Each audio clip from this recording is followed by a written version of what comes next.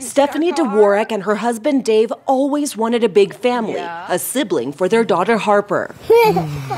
Hi.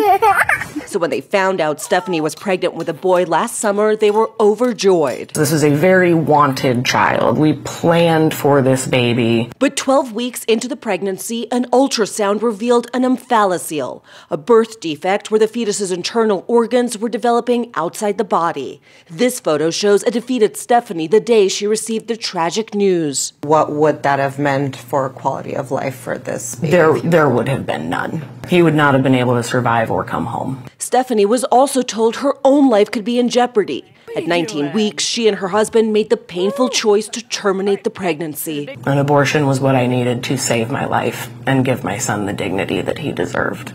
I couldn't carry this baby to term and have my husband have to bury both of us. It just wasn't an option. Abortion was. Their home state of Nebraska allowed abortions up to 22 weeks, but they couldn't find a clinic that could schedule the procedure in time. After a desperate search across nearby states, the family settled on the Boulder Abortion Clinic in Colorado. This is Dr. Hearn. Dr. Warren Hearn has been providing abortions for nearly half a century. He's 84 years old and remembers the days before Roe v. Wade. Thousands of women died every year from unsafe, illegal abortions. I think one of the consequences of this decision is that women will die as they did before Roe v. Wade. In Colorado, abortion is legal at all stages of pregnancy. Even before the Supreme Court's ruling last week, Colorado's family planning clinics were struggling. This is sort of an abortion intensive care unit. We get patients from all over the country who can't be seen in other clinics. How do you see that impacting the surge of patients coming to Colorado? Absorb.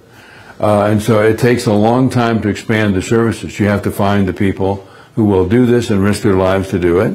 As one of the few people in the country who performs legal abortions later in pregnancy, Dr. Hearn says he's seen his patient load increase 50% from a year ago. One of the things that's critical to understand is that safe abortion is an essential component of women's health care in the 21st century. And that's the way it should be. And no woman's life and health should be at the mercy of the next election or her zip code. Harper still asks about Oliver James, the name the Dvoraks picked out for her would-be brother. I had to tell her that baby was too sick and that baby wasn't going to come home with us and that she wasn't going to get to meet her little brother. His ashes, hand, and footprints enshrined on the living room shelf. We very much want another child, but what if this happens again?